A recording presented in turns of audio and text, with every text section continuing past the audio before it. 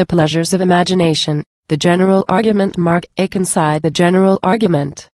The pleasures of the imagination proceed either from natural objects, as from a flourishing grove, a clear and murmuring fountain, a calm sea by moonlight, or from works of art, such as a noble edifice, a musical tune, a statue, a picture, a poem.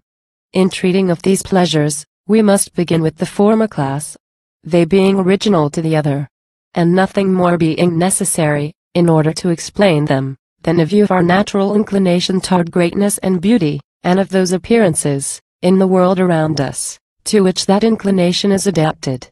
This is the subject of the first book of the following poem. But the pleasures which we receive from the elegant arts, from music, sculpture, painting, and poetry, are much more various and complicated. In them, besides greatness and beauty, or forms proper to the imagination, we find interwoven frequent representations of truth, of virtue and vice, of circumstances proper to move us with laughter, or to excite in us pity, fear, and the other passions. These moral and intellectual objects are described in the second book, to which the third properly belongs as an episode, though too large to have been included in it.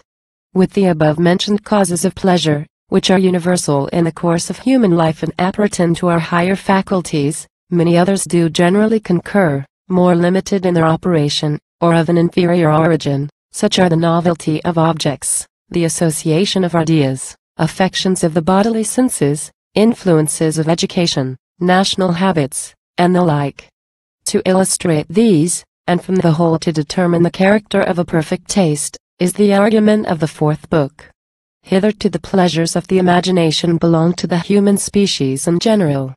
But there are certain particular men whose imagination is endowed with powers, and susceptible of pleasures, which the generality of mankind never participate. These are the men of genius, destined by nature to excel in one or other of the arts already mentioned. It is proposed therefore, in the last place, to delineate that genius which in some degree appears common to them all, yet with a more peculiar consideration of poetry, inasmuch as poetry is the most extensive of those arts, the most philosophical, and the most useful.